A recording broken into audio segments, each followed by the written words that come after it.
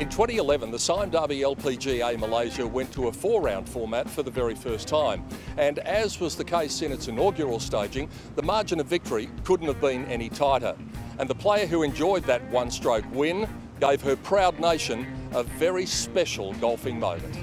A week before heading to KL, Korea's Na Yeon Choi had fought the good fight in her homeland, but eventually had to defer to Taiwanese powerhouse Yani Tseng.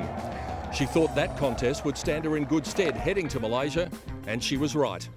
The 23-year-old showed nerves of steel and moments of brilliance late on Sunday on the way to a 4th successive round in the 60s and a 15 under par total.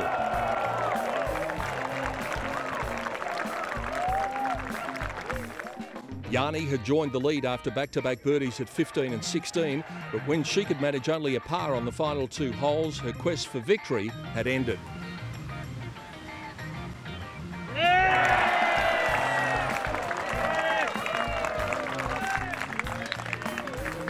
It was a milestone moment for Korea, the nation's 100th LPGA victory, emphasising the dominant role the country has played in the women's game in the past 20 years.